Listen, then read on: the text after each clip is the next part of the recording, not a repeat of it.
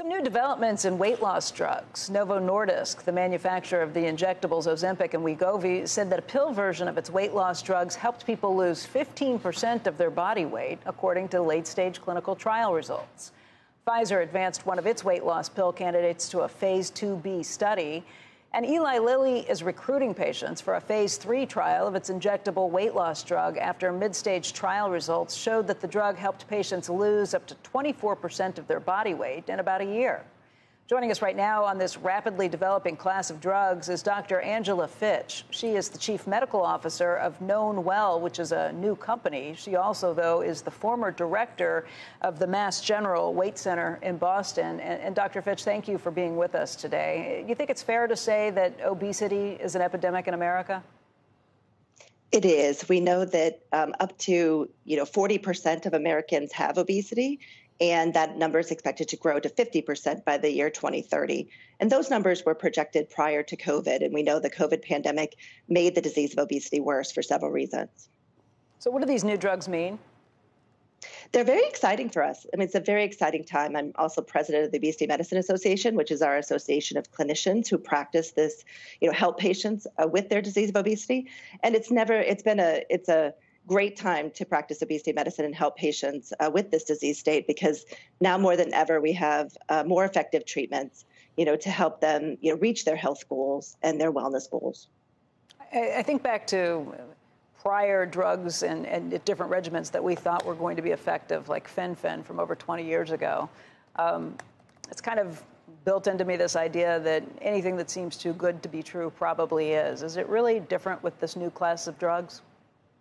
It is really different. GLP-1 agonists, which a lot of these medications are, as you mentioned in the startup to this, have been around for over 20 years. So we have a lot of data on this class of medication, on the safety data, including some data to show, especially in people with diabetes who have also take these medications, that they can prevent even cardiovascular disease. They have anti-inflammatory benefits. They reduce inflammation. In fact, Novo Nordisk and other companies are studying these types of medications in diseases like Alzheimer's because of that anti-inflammatory effect. So they have a multitude of effects, and it does sound, too good to be true, so to speak, but it actually is the advancement of science and the understanding of a disease state of obesity. What are the risks associated with this? I mean, I've heard that there could be potential cancer risks with some of them. The other issue that's always thrown up is, do you have to stay on these drugs forever to maintain the weight loss? That is I'll take that second one first. There is that question that comes up a lot.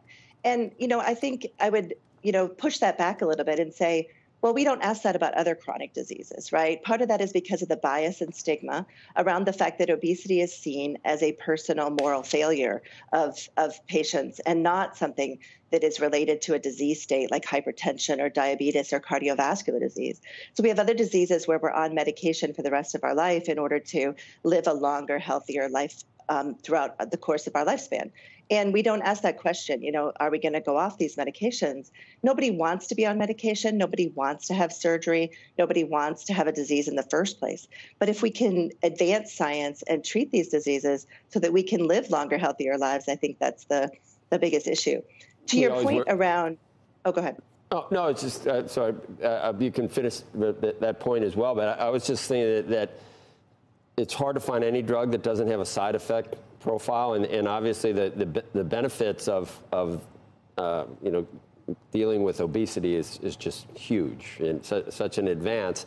But you do worry, it wasn't designed for that. It was a diabetes drug. It makes me think of, I think minoxidil, wasn't that for high blood pressure or something? And it's like, hey, my hair's not falling out. So all of a sudden and I think Viagra was for high blood pressure too. And it's like, whoa, something else is happening. And it's just weird when it's serendipitous that causes you to discover something. It makes me uncomfortable that maybe there are side effects that we don't really know about. Or am I just, but the benefits seem so significant that maybe, it's never perfect.